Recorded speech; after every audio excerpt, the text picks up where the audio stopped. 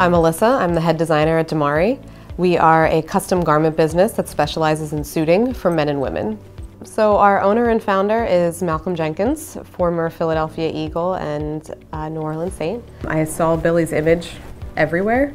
He was on one of the buildings I liked, and I was like, this seems to be the guy that I need to talk to if I want to get into Old City. As soon as I found Billy, I really started to feel like I was going to find the space that we were going to call our new home at Damari.